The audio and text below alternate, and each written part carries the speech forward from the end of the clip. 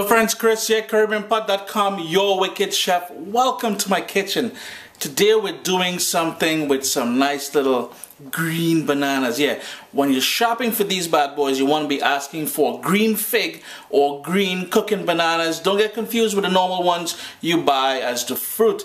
And these are the other ingredients we'll be using. You've got some saltfish there, some cabbage.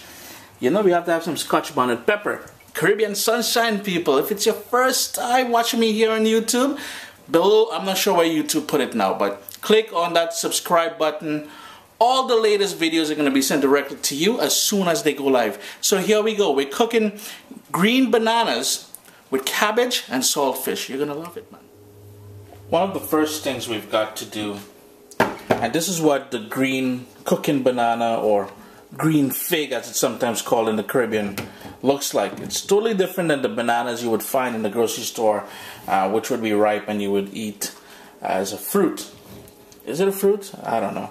But anyways, what you would do is, you would come on the stem, and I've got 2 pounds of these here. All you would do is rip them. And a trick here,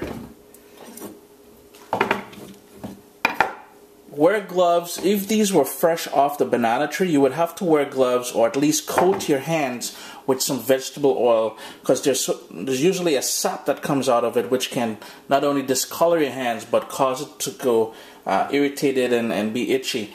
All we're going to do is trim off the top and the bottom. So there you go. Now traditionally, this would be peeled and then boiled, but we're going to boil it with the skin. It's going to be a lot easier to peel after it's cooked. So again, all we're doing, the bottom and the top until you expose the flesh like that.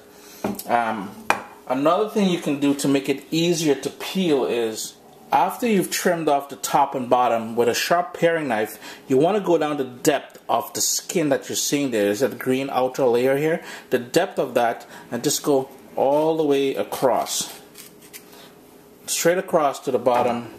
Show you that again. So I'm using my finger here as a guide, and all I'm doing is going like that. We're going to put these now in a pot to boil, cover the water, bring it up to a boil. Those green bananas have been placed in my pot here, covered with water, come up to a boil now. So all we're going to do is turn the heat down to like a medium low, let it go on a rolling boil. No need for the cover at this point. Let that go for about 25 minutes. If you notice, it's already starting to go discolored. That is totally natural. You will not see that lovely brilliant green we started off with. So don't fret, don't worry, that is totally natural. 25 minutes, we're going to drain it, cool it, and then move on. After 25 minutes of boiling, I drained it. It's in the pot here now. I am allowing it to cool so I'll be better able to handle it. The cut that we made has opened up now, and this is why we made that cut. It'll make peeling the green banana here a lot easier, to cook banana. Allow it to cool, and then we will peel it. I've got a deep saucepan here on a medium-high heat. It's getting warm now, so I'm going to start off. And don't laugh at my little tea set kind of thing here. A couple tablespoons of vegetable oil. If you prefer to use olive oil, it would be an excellent alternative. And the very first thing we're going to do is to build that flavor base by using some shredded salted fish. And I have here about 3/4 cups of saltfish. I'm just going to toss that in there. And the reason why we're doing this first is because I want this to crisp up and to really release that flavor. If you've never used salted fish before, this is salted cod. What you need to do is soak it overnight in cool water, drain that water, put it in a pot with boiling water, let that boil for about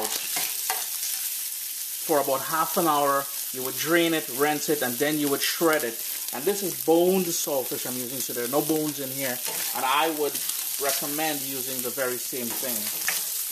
In the description of the video, I will explain that again, how to go about removing most of the salt from the saltfish. And yes, you may be wondering, Chris, why are we using saltfish in this and having to boil it and prepare it and remove the salt, and not just regular plain old fresh fish? The taste is totally different. The saltfish is crisping up nicely. It took about, and it will stick to the bottom of the pan. That's quite fine. Unless you're using a non-stick pan, well, that is also an option. We're going to go in now with 2 cloves of garlic that I minced up. Use the back of the spoon to get it all in there. And 1 medium onion that I chopped up, diced up. Give that a quick stir. I turn my heat down to low at this point because I want to sweat the onion and the garlic to really help build the flavor profile of this dish. Now, if you're a fan of salted fish, you can obviously use more. It's totally up to you. 3/4 cups of that shredded saltfish in here. Well, it's enough for my liking. Couple other things I'm gonna put in there: some fresh ground black pepper, maybe about 1/4 teaspoon or so. As well as I've got some fresh thyme here. A couple sprigs of thyme. I'm just gonna break the leaves off and just allow it to release all those flavors. So you need about a teaspoon of fresh thyme. Give that another quick stir because you really want that thyme to infuse with the oil, the garlic, the onion, the salted fish. Let that go for about 3 minutes. Next up, we're gonna add, you know what, let's add that Caribbean sunshine. I've got here 1/4, well, this is more like half of a scotch bonnet pepper that I chopped up nicely. You guys can certainly tone it down if you want. I'm a big boy, I can handle my heat. So in goes that scotch bonnet pepper, and I've got 2 cups of shredded cabbage going into the pot there. Give that a quick stir.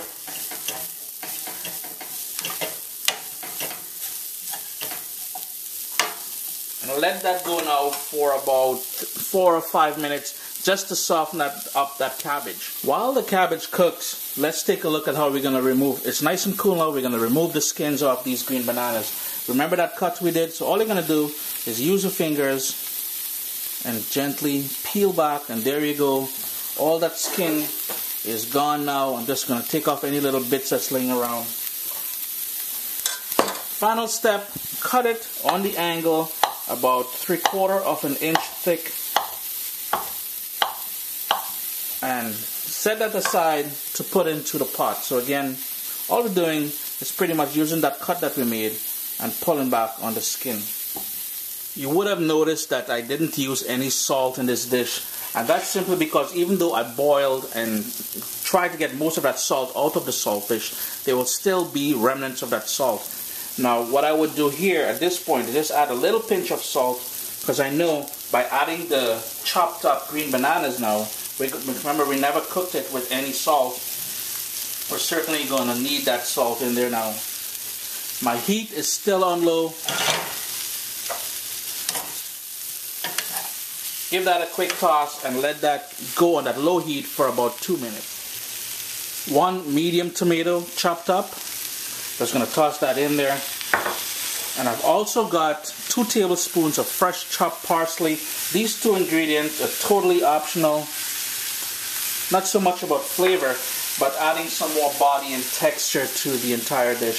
Just going to go ahead and shake this up, stir it up, 2 minutes, and that's it. You're done. I cannot tell you how much I'm looking forward to eating this. I am a country boy at heart, so this green banana with the saltfish and the cabbage, I am in absolute heaven here. The kitchen's smelling nice. The food is going to go down sweet. I don't know that already. All the ingredients I use is going to be down in the description below. Remember, I'm going to tell you guys how to prepare that saltfish. And remember, check out CaribbeanPot.com. That is where all the nice recipes are. Tell your friends, tell your neighbor, tell your papi, tell your mommy, tell auntie, tell everybody. CaribbeanPot.com. Chris here. Have a great day, guys.